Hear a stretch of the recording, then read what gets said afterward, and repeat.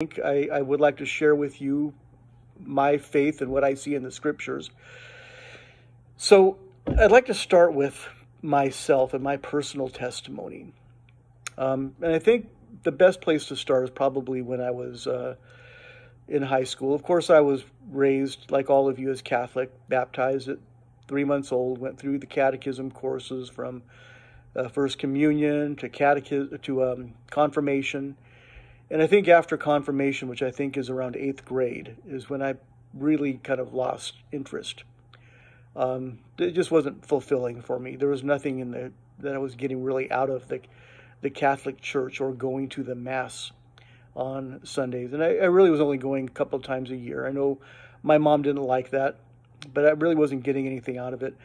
One of the biggest events for me was, I think I was about 16 years old. I think we had gone.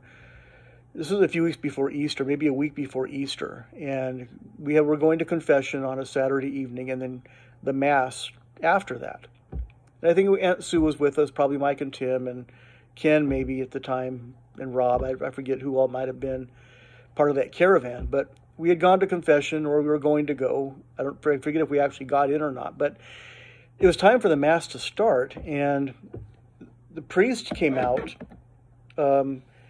O'Byrne, I can't call these men father anymore. I haven't for years, but O'Byrne came out and called everybody in. O'Brien was his name, and called everybody in and had everybody take their seats. Those that hadn't gone to confession yet, called us all in, raised up his hands and said something, maybe a prayer. I don't know what he said, but I do remember him saying this, that our sins are absolved, and then gave us a penance to say so many Our Fathers and so many Hail Marys. But all of our sins were absolved. And I remember thinking at that time, how you can't do that. What does that even mean? So that didn't sit well with me. Didn't really give it a whole lot of thought, but I remember that taking place, and I remember me questioning it. So the years go by, and I kind of, get further and further away from the Catholic Church. And I start going to college, and I think it was my sophomore year, which would have been 82, I think. I forget. But anyway, I think it was September of 82 at El Camino. I had a philosophy class, and the professor was, on the first day of class, was talking about the Big Bang Theory, really teaching for fact that there is no God, promoting the idea of evolution and all of that. And I remember sitting in the back of the class thinking, that's just ridiculous. She really, by trying to explain to us how all of this came into existence, convinced me that God created everything.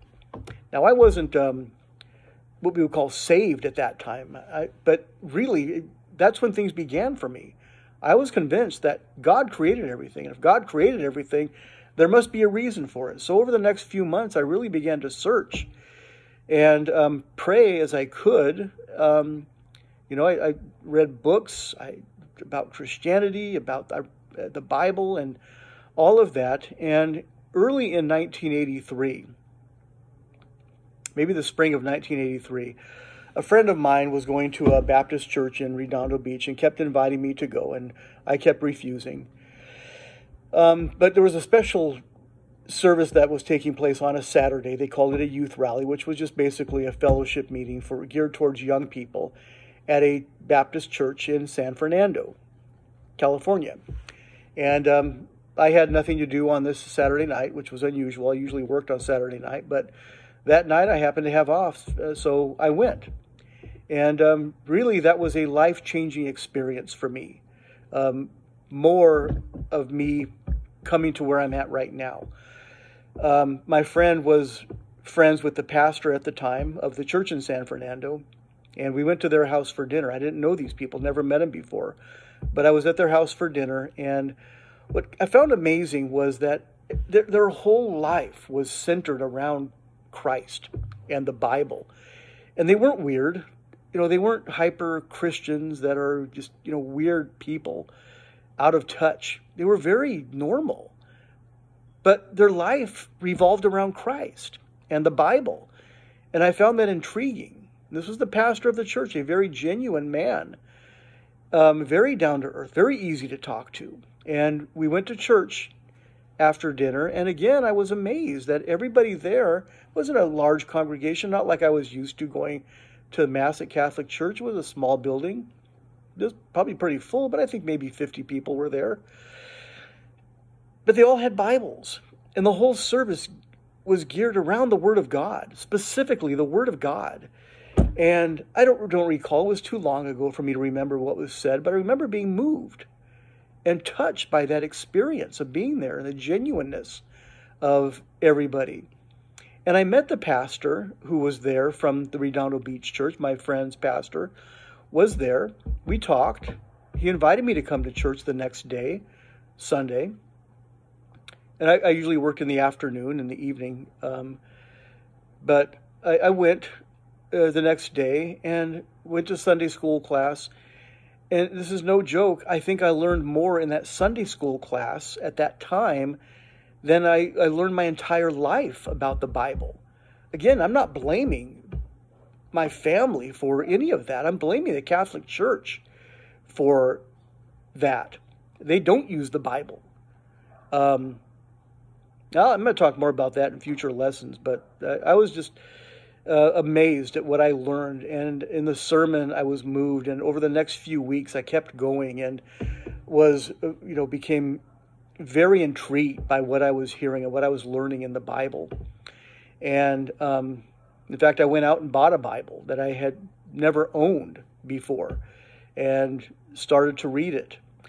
And things just began to open up to me. And it was, well, I'll share this first because I think this, as far as the order of events, I think this happened first. I really began to question my faith as a Catholic. And my friend was asking me some things about what I believed as a Catholic, and one of them was regarding Mary, the mother of Jesus. And he was asking me, for example, where it says she was always a virgin, where it says she ascended bodily into heaven, and a lot of the things that the Bible teaches about Mary. And I didn't know where in the Bible it said these things. I was, but I figured it had to be there. If that's what the Catholic Church taught, it must be there. So I randomly called St. Catherine's Church, which is where the church I was raised up in, just asked for a priest, any priest, to speak with. And I got a hold of somebody and was asking him some questions. And I asked him, where in the scriptures does it say that Mary ascended bodily into heaven? That she didn't die natural death, that she ascended bodily into heaven, and that she was born without sin, which is what the Catholic Church teaches. And his response was a jaw dropper to me, because he said it doesn't say it in the Bible. It is doctrine that became dogma over the centuries. And I had to re-ask my question. I go, so you're telling me that what we believe about Mary is not found in the Bible? And he said no, which of course is true. It's not found in the Bible. It developed over the centuries, and really I think it was around 600 AD is when the doctrine concerning Mary being born without original sin, which is called the Immaculate Conception, which I've heard of growing up as a Catholic, but I thought it was referring to Jesus being born without sin, but that's not true. The Immaculate Conception is concerning Mary being born without original sin. I'm going to talk about that as we get into Luke chapter 1 and 2. But the fact that he said that these things concerning Mary are not found in the Bible really was enough for me to just walk away.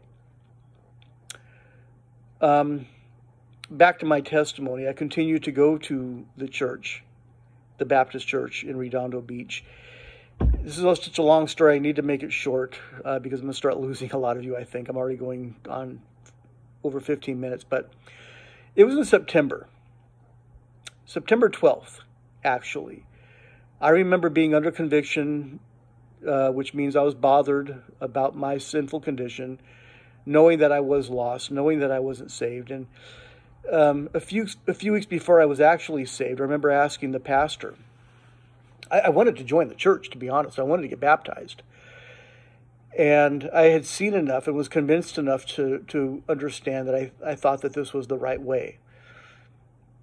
But he asked me, when I told him that I wanted to get baptized, he asked me when I was saved. And I told him, I'm not sure, but I must have been saved somewhere along the line because I've always believed in Jesus.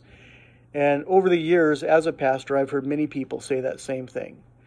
And he told me at the time that salvation is an experience of repentance, where you come to an understanding of your lost condition and you put your faith in Christ. And at the moment of faith, you are born again. And we're going to talk about a lot of these things in our coming studies, but I had never experienced that. I couldn't think of a time where I had that experience of being saved and that confidence of knowing that I'm not going to go to hell. So he gave you some verses to look at. We talked a little bit more. We had some Bible studies over the next coming weeks. And specifically on September 12th, 1983, I know that date so well because I've shared it so many times over the years in different messages that I preached. But on a Sunday morning, as the pastor was preaching about the second coming of Christ, I became so burdened that I was lost that I remember just during the message, with about 15 minutes left, trusting and repenting and putting my faith in Christ.